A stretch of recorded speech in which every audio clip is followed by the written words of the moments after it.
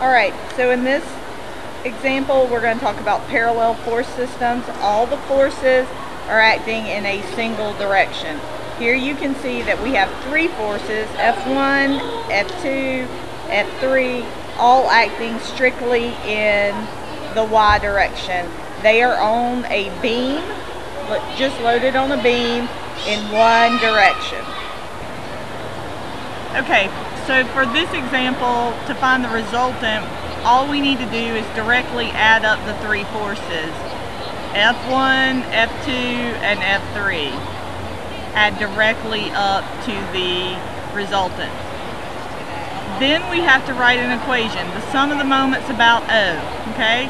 Just pick one of the pinpoints here, there, okay? And we say that R, the resultant, times X bar. Normally X bar is written like this, okay, is equal to F1 times X1 plus F2 times X2 plus F3 times X3, okay? So you're going to take this part of the equation, and you know everything except X bar, so you'll solve it for X bar, alright? Okay. So looking at this, we say that in general, R is equal to the sum of the forces in the Y direction. And X bar is equal to the sum of the moments divided by R. Now you'll notice this R is going to be a negative number. Okay? The sum of the moments, you need to keep track of the sign, whether it's positive or negative. So if we look at this, we see for this one we would have X bar is equal to F1 times X1, which is going to be a negative number. That's a clockwise moment about O. Alright, that's going to tend to go this way. Alright, that's a negative number, so we put a negative sign. And then we need the F2 times X2, and that's going to be a negative number. And then we have F3 times X3, and that is going to be a negative number.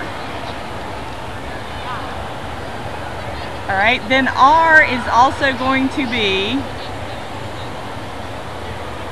a negative number, okay? Because R is really a negative F1 plus a negative F2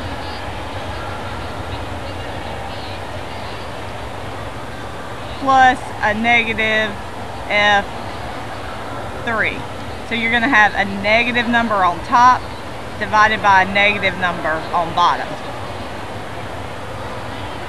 Alright, let's try to work this example. So we're going to say X bar is equal to the sum of the moments around A. Okay?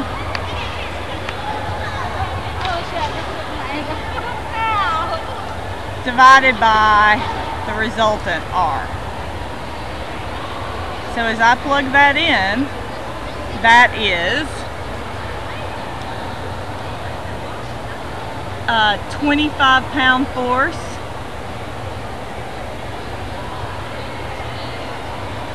times, what's the distance there? It's 0. So that one's not going to contribute. Alright? And then we have 15 pounds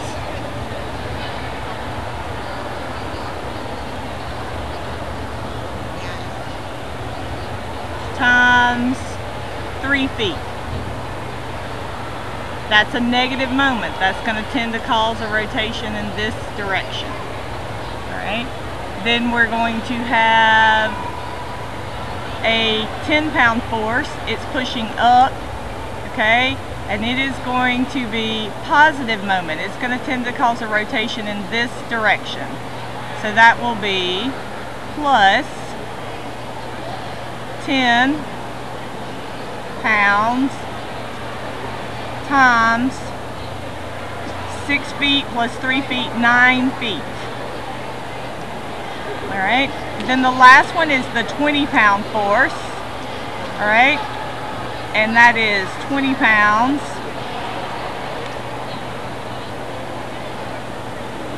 times 9 feet plus another 5 feet, that's 14 feet. Alright, and that is also going to be clockwise moment, and so that's going to be a negative number. Alright, all of that is divided by R, which is 25 pounds, that's negative, minus 15 pounds, that one's also negative, plus 10 pounds,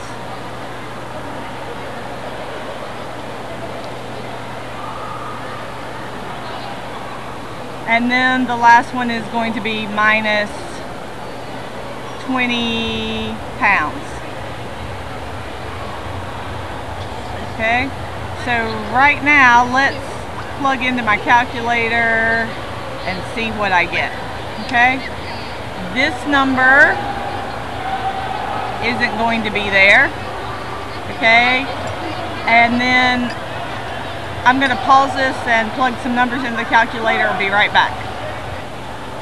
Now when I plug this in on the top, I get a negative 235, that's pounds, multiplied by feet. All that divided by a negative 50 pounds. Okay, so now my negatives are going to cancel. My pounds are going to cancel. Alright, and when I do the math, X bar is equal to 4.7 feet. And that's my final answer.